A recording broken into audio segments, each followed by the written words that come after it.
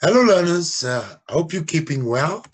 Today we're covering climate and weather, and our main focus is valley climates. Okay, and here we have the curriculum states that we will look at slope aspect, we look at development of anabatic, katabatic, the inversions or thermal belt, frost pockets, and radiation fog. And we're going to look at simple sketches to try and get a better understanding of these concepts.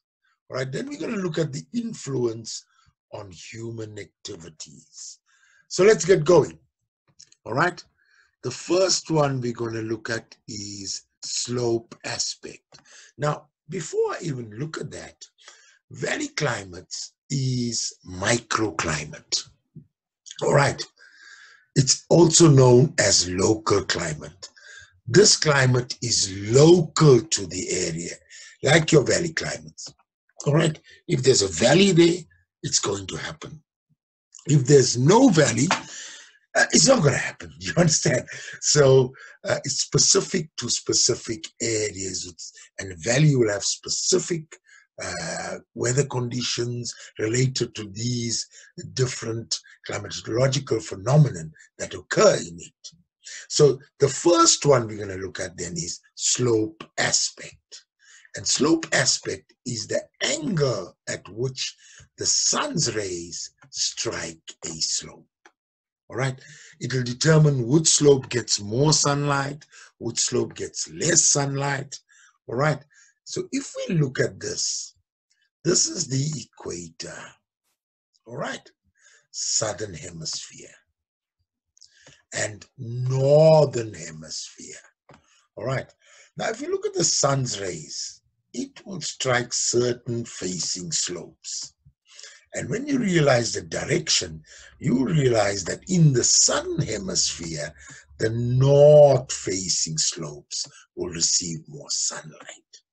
And in the northern hemisphere, the south-facing slopes will receive more sunlight. All right, so we worked that out based on the direction or angle at which the sun's rays strikes a slope.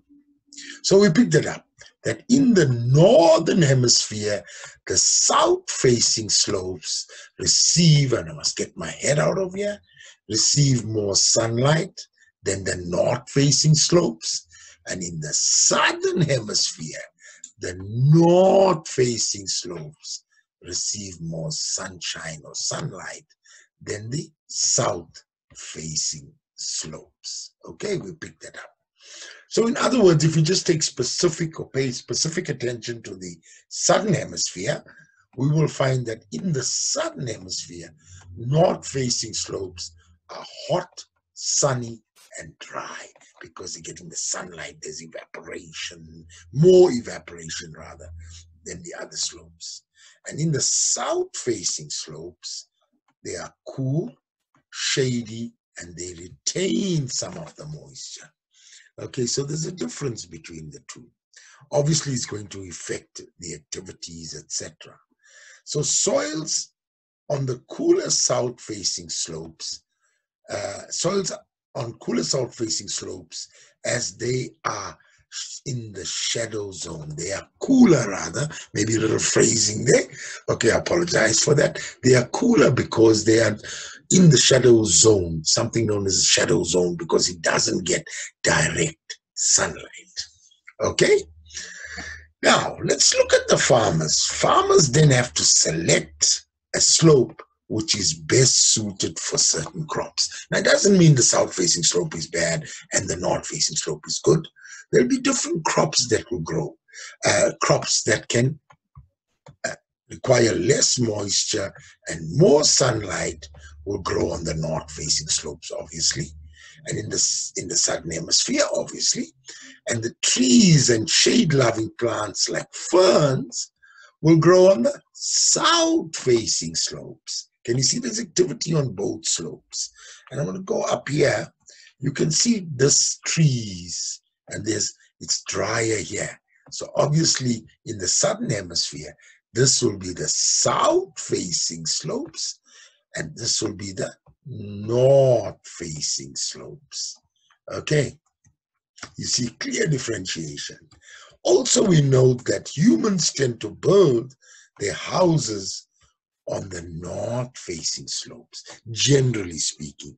Maybe somebody likes a lot of cold and whatever, they'll go on the other slope. But generally speaking, humans tend to build their houses on the north-facing slopes in the southern hemisphere because it is warmer. Okay, we find that choice. Of course, if they've got a choice. Okay, so that's what happens there. All right. Let's look at another two concepts that happen in a valley. All right, we look at the Anabatic. Apologies, I'm getting old, so I need some coffee. Okay, we look at the Anabatic and Katabatic winds of flow. Okay, let's look at the Anabatic first. All right, we can see the sun is shining. That already tells us it happens during the day. Now, what else happens if the sun is shining? Can you see the warm surface here? So the surface of the slope is getting heated. So when the slopes are warm due to insolation, incoming solar radiation, so it warms the slope. All right.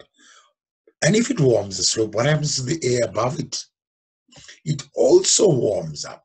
So the air above the slope warms, becomes lighter, and rises up the slopes of the valley. Okay, so it moves up the slopes of the valley. And that is your Anabatic. Please, when you're writing an exam, don't say it just goes, rises up.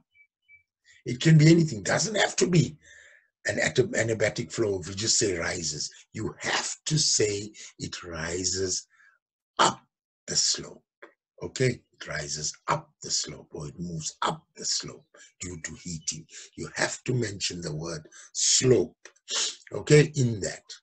All right, now let's take the Katabatic flow. You see the moon here. All right, so clear it's nighttime. Okay, the surface is cooling. Why? Terrestrial radiation is being given off. So it occurs during the night, Katabatic, when the slopes cool due to terrestrial radiation. Now, obviously, if the surface cools, what happens to the air above it? The air above the slopes also become cold and dense. And watch this, and becomes dense. What it does next? Sinks down the valley slopes. Not sinks down the valley slopes. You understand? We have to mention the valley slopes. So it's associated with cold conditions. And also, depending on the season, we get frost occurring near the bottom, or generally at the bottom of the valley. Of course, this can have a negative impact. It damages crops. That is why people plant, if they're farming down there at the bottom, they have to plant frost-resistant crops. And again, I mentioned the cold conditions. It's an uncomfortable condition for people, obviously, because it's very, very cold at times. Again, depending on the season. If it's winter, it tends to get very cold. All right. And also you may get fog in the area, which creates poor visibility. So it's more expensive for farmers to plant frost-resistant crops, to put nets across their orchards or whatever, you understand, to save them from the frost. So these steps have to be taken because it impacts negatively on that. Please, some people come across and say this wind blows the houses away, etc. It's not such a strong breeze that it may cause damage to formal housing and things like that. All right, let's go on. Then the thermal belt. What is this? All right, now let's look at it. We find it more centrally located here, towards the middle of the valley. Can you see? Let's see what happens here. It is a layer of warm air trapped between two layers of cold air. So we're assuming it's cold here and it's cold here. Okay, let's make sense of why this is happening. During the nights, especially cold and calm winter's nights, I'm sounding like a poet now. All right, this is when it occurs mostly. Doesn't mean it doesn't occur when it's not like this. Due to terrestrial radiation in the upper slopes, air cools, becomes dense, and flows down the slope. So what is that? Already that is a form of Katabatic winds. Okay, when it's cold, it flows down the slope. And there's little warmer winds at the bottom, more warmer air at the bottom. What does it do to that warmer air? It comes in and pushes the warmer air up.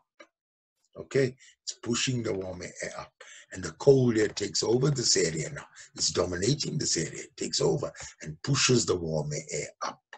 You understand? Now, from the top, obviously, it's cold. There's subsiding air coming in. Okay, so it's cold there, and the cold air is pushed here. What happens to the warm air? It gets trapped between these two layers of cold air, and that is your thermal belt. So we have cold air above and cold air below, and the warm air in between. Okay, it's like a belt of warm air running across the valley, okay, towards the middle of the valley. All right, that's your thermal belt. It is a form of inversions because the colder air is here, and as you move up into the thermal belt, the temperature increases. All right, you've got that, learners, the thermal belt. Now, the impact of the thermal belt, people will build their houses halfway up the slope of the valley to be in the warmer thermal belt. So they can build here. You understand, in these areas, they will build because it's warmer there, especially during the winter time, etc. You got in a warmer thermal belt, you've got more comfort, human comfort conditions. Crops that need warm, frost-free conditions will be planted in the thermal belt. Example, sugarcane, all right? Because it needs warmth. It can't survive under frost. Okay, so it can be planted in the thermal belt regions. So it has its advantages, eh? Okay, right. The next one we look at is frost pockets. Now let's look at what happens here. It is a name for a low-lying area, example, the valley bottom or a smaller hollow, okay, where frost occurs more frequently than the surrounding area. That's why we call it pockets of frost in the low-lying area of the bottom, valley bottom. You understand, the bottom of the valley where you get these frost pockets occurring. All right. Now, when does it occur? You can see the frost pocket down here. Okay. When does it occur? They normally occur after dry and clear and cold nights. Now, what happens here? The cold air drains down the slopes, so it's associated with Katabatic winds again, or Katabatic flow again. Can you see it? That's the bugger there, all right, bringing all these conditions. Okay, and there's one very important condition. The dew point temperature, the temperature at which condensation takes place, must be below freezing point. Because if it's below freezing point, it's below zero, it's -1, then what happens when it occurs and it reaches dew point, the air reaches dew point temperature? You're not going to get droplets of water because it's below freezing point. You will form, or ice crystals will form. So it condenses to ice crystals because the temperature is below freezing point of 0 degrees. So you get this ice, and this is known as your frost, forming those frost pockets where the cold air collects down here. Can you see it? All right. So once again, it's similar to the Katabatic winds. If there's frost in the area, it damages vegetation and crops. People have to plant frost-resistant crops in the area if they already settle there. All right. And it also is very cold and uncomfortable. Okay, that's your frost pockets. And radiation fog was the other one. Okay, now let's look at what's happening here. Heat is being given off from the surface. All right, can you see it? And as it's given off due to terrestrial radiation, so the ground becomes cool at night due to terrestrial radiation, surface giving off the heat, the radiation. All right. Now, what's going to happen to the air above it? The air above it will also cool the air above. All right. And now, this is the special thing. When the air is below dew point temperature, it causes the water vapor to condense, obviously around dust and other particles. Those are condensation nuclei. And when it condenses around that, okay, it creates the radiation fog. Can you see that?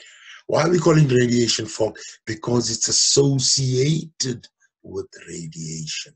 First, your terrestrial radiation, and you're getting this radiation fog occurring. It's like a cloud near the surface, eh? Do you notice? That is your radiation fog. Now, what happens in the mornings?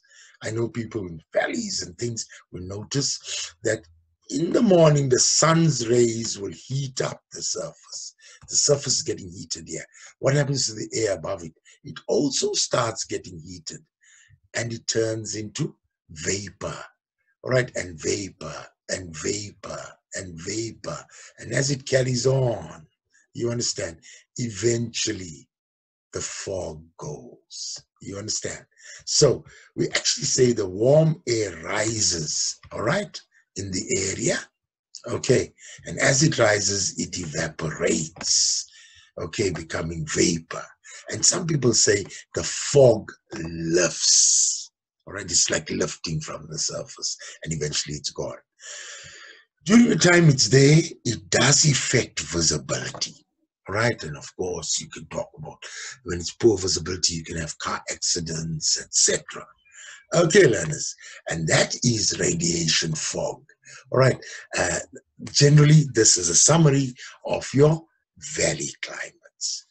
Learners, I hope it made sense to you. All the best. Goodbye.